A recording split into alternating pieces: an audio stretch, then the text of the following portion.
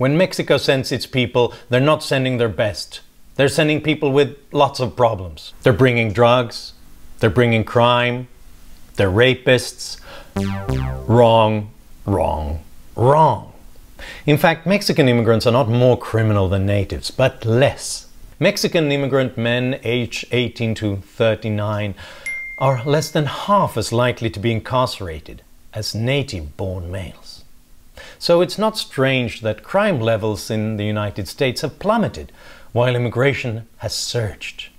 Of the 10 safest cities in the United States, 7 have very large Hispanic immigrant populations. Mexico doesn't decide which individuals to send. Immigrants self-select. And while they may not be the best according to Donald Trump, they are the most ambitious. And that's why they're overrepresented in one statistic, the one on labor market participation.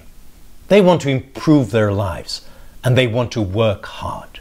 Sure, immigrants turn to crime more in some countries, but that happens to be the countries that do what Donald Trump wants to do, the countries that discriminates against them and doesn't allow them to work.